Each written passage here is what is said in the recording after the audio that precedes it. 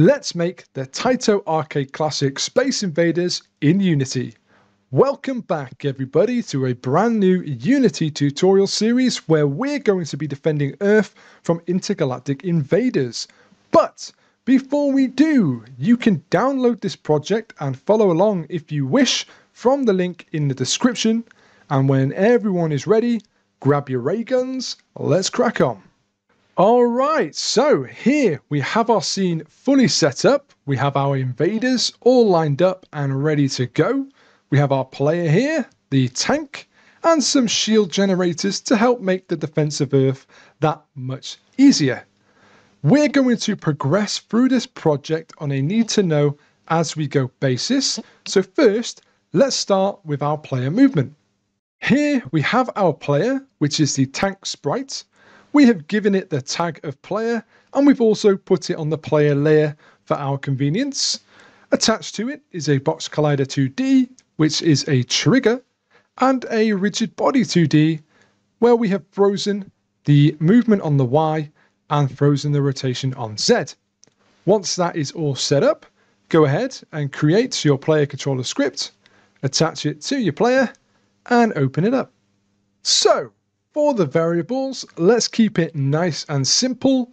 We have a public float of move speed and a private float of move input.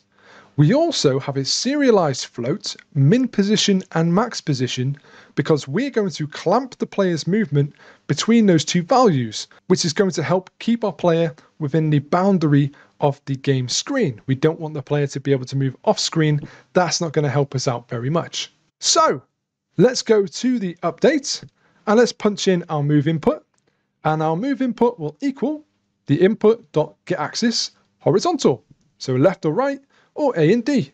We're going to use the move input value and multiply it by our move speed along a vector 2 direction. When we're moving left, move input will be -1. When we're moving right, it will be 1. So underneath, let's punch in transform.translate. Then in the brackets, vector 2 right, multiplied by our move input value, multiplied by move speed, multiplied by time.delta time. That will move our tank. Then we want to clamp the position of our movement. So underneath, punch in transform.position equals a new vector 2 inside the first set of brackets. The axis we want to clamp the position on, that being the X. Therefore, mathf.clamp inside some smaller brackets, the transform.position.x, clamp it by the minimum position and the max position. Of course, we don't want to affect the position on the Y, therefore we can leave that as transform.position.y. And there we go. That's all we need for now. Hit save and let's head back into Unity. Now we're ready to punch in the values in the inspector. For move speed, I think a value of 3 will do just fine.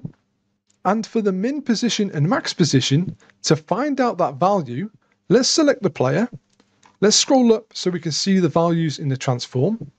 Hold down Control and drag it to the right as far as you can, closest to the screen. That's okay, but there's still a little bit of a gap. So I'm going to add to that. I'm going to say 6.25. There we go. That looks okay to me. This will be my max value. My minimum value will be the negative version of this value, just like so. And as you can see, the player is at the equal position on the left. So let me place that back to 0 and let's punch in those values. So minimum position minus 6.25 and the max position, the positive 6.25. There we go. Let's go ahead and press play. Now, with our directional inputs, we should be able to move left and right. There we go. Let's go to the right. And you can see we are now stopped. That's our max position met. Let's go all the way to the left. Make sure our min position works. There we go. So the player can now move freely between those two values. Happy days. And that's all we need for now. Thank you all very much for watching, guys. I do appreciate you joining me today. In the next video, we will look at our invader movement. So, take a short coffee break, and I'll see you right back here soon. Take care.